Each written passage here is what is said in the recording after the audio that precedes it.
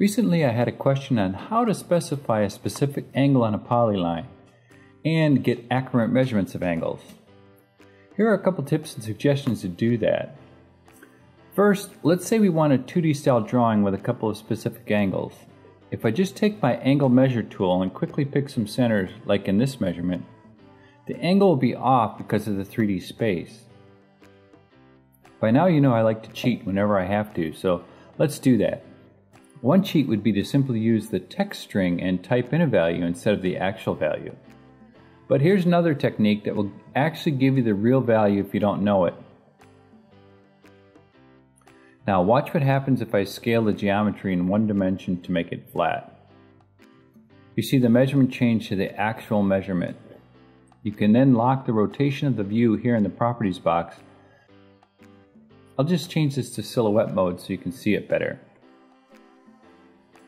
Now let's say you just want a symbol using some polylines and you'd like to specify the exact angle but don't really want to guess. So here's a little trick for that.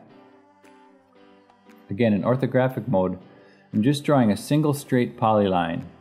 I can then hit Ctrl C and Ctrl V to copy paste it on top. Now using my rotate tool, I can specify the exact angle I want, let's say 30 degrees. I can then use the techniques to do whatever I want to the polyline to create a symbol. So check out Tim's podcast on detailed view of a detailed view. A lot of good tips there. If you reuse symbols a lot, you can save them to a library.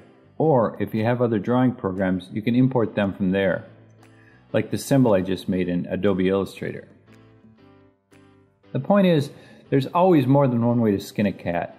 I hope I don't get any calls from animal rights activists. It's just a figure of speech. Enjoy. Hope it helps.